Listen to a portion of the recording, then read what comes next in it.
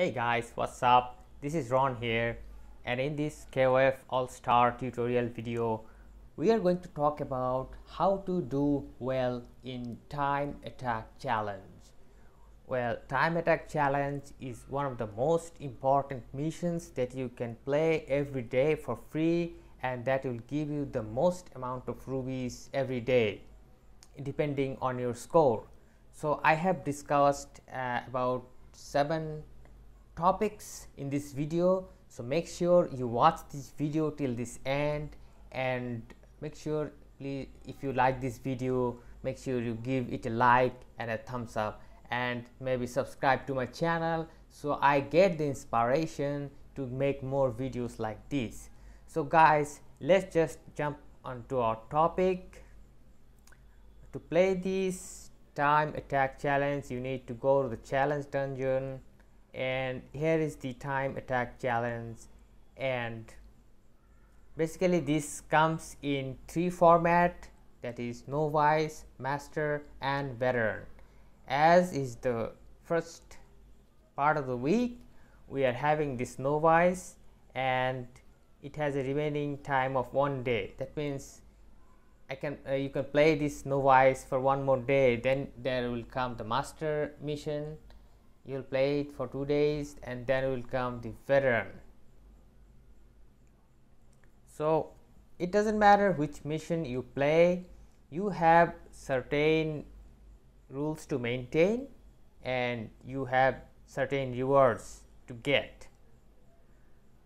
And here are the rules sections which you can check the rules. And for this time, the rule is to form a team with a randomly selected 24 fighters. That means netmarble will select random 24 fighters, and you will have to select your team from them. And if you can check, you can find this team, and you can basically select any one of these guys, but make sure you always select the top tier fighters, that is fast fighters. Never select the golden or any other fighters. This is one of the topics. So let's get to the points which I am going to discuss about how to do well in a time attack challenge. And I know most of you guys have talked about the SS rank and S rank and all those high ranks, but to be honest guys, getting SS rank is not easy unless you get your characters fully maxed up. You have a ton of great card sets, fast card sets, along with good option cards and all those stuff, and that requires some time, my friend, because you need to collect those items. But as a new player or a mid-range player, I think you should aim for S tier, and if not possible, you can hover between S tier and A tier. If you can get at A tier, you are getting 70 rubies every day plus 100 APs if you achieve A rank. And for each missions, there are certain time restrictions for each ranks. But if you get the S rank, you will get 100 rubies plus one of these hexagon rainbow core, which is not bad. So for S rank, you will get 30 more rubies than A rank. S ranks might sound a bit hard, but it is possible, my friends. Let me tell you, it is possible if you follow these techniques. So the first techniques, let me tell you, is to select your main fighters from this range that you have. You need to check out these fighters comfortably and carefully, and determine that which fighters are good for mobbing and which fighters are good for bossing, because there will be mobs, lot of mobs out there in the time attack challenge, and there will be bosses. So you need to have both fighters, both type of fighters to tackle. For example, you can see in my team I have selected Grizzly as leader, I have selected Orochi 97 and I have the Geese Howard 14. So basically I selected this team is I kept Chrysalid for bossing, and Geese is good for mobbing, and Orochi is good for both actually. So and also I have kept Chrysalid for leadership, which I am going to talk about. So make sure you select your fighters wisely. And also another thing that let me just mention you, that you can see there is a bunch of fighters, but not all of them are fes. Only these fighters,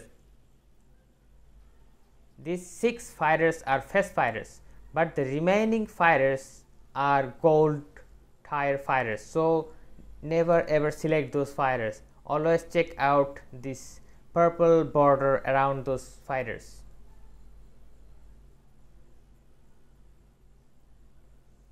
So let's just go to our second point, that is to use the leadership carefully. Now you need to use the leadership in a way that it supports your main fighters. For example, if you are using a leader like this Chrysalid, he has a leadership of increasing boss fighters attack by 60% and decreased HP by 5%. So it is basically increasing the attack of any boss fighters by 60%. And my other 2 fighters, Geese and Orochi 97, both are boss fighters. So all of them are getting benefited from this leadership, and including Chrysalid himself, he will also get benefited by his leadership. So I am getting a leader which is helping all of them. So make sure you select your leaders wisely. You can select leaders from any one of these people, and you can just click on them and make them leader, and you can see the leader's description, whatever opportunities the leader is offering in this area. So make sure you get the most benefit out of it. And for the next option, we go to the strikers.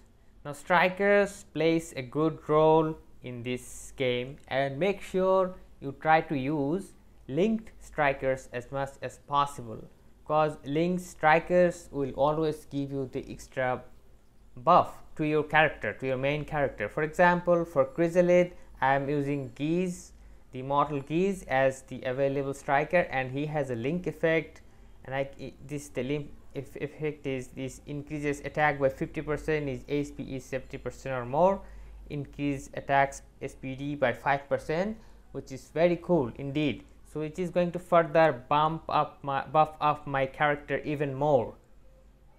So I'm not going to going into detail with the other strikers. Just try to make them as much as possible as linked, but in case if the links are not possible, then of course you have to use any striker without any link benefit. But of course you are getting certain benefits, that I am using Meliodas for the striker for Geese, and I am getting this increase active team members attack by 10% for 10 seconds.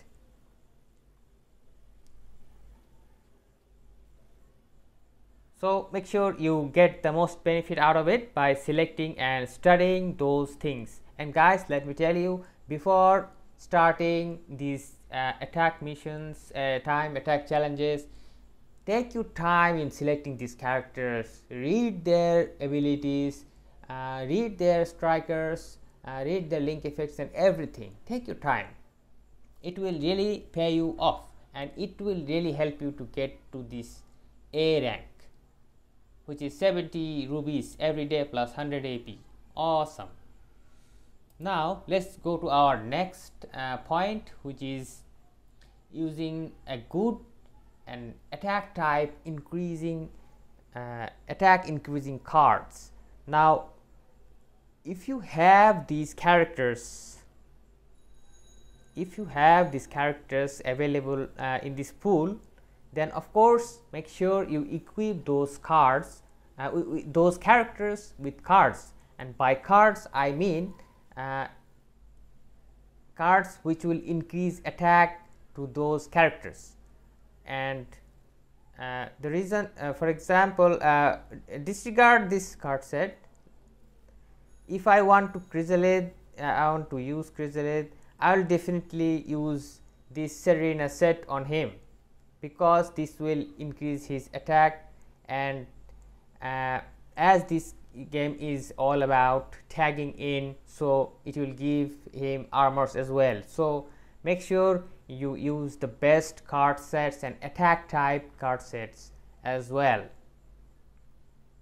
And also there are some cards which are defense type card sets but still increases attack for defense type fighters like the Kaya set, so you can use that as well. It really depends on which character you are using, but basically Serena set is an awesome set for all character types.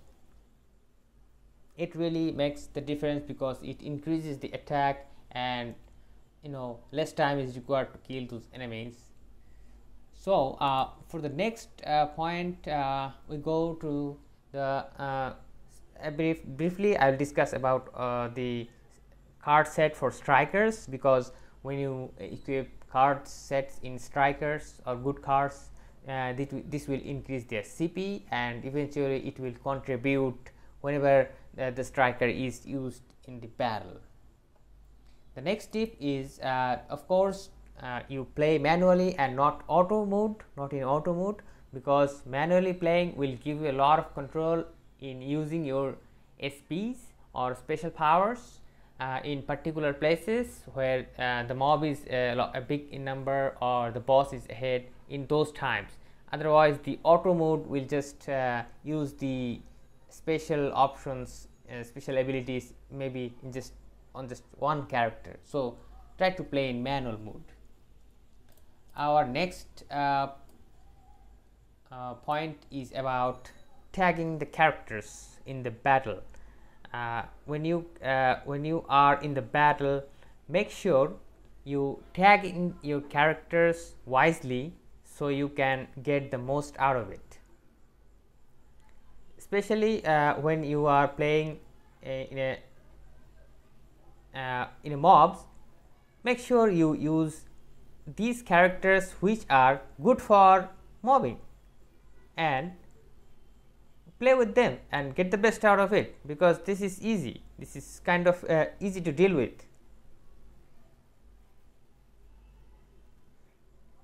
And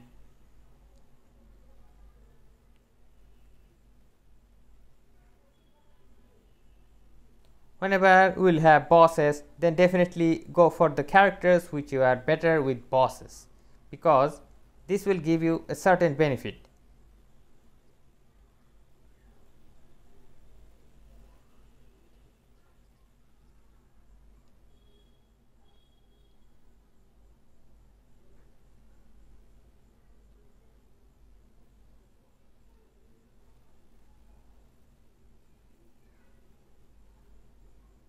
So let's just step out, and I was just showing these things to you so that you know how to tag.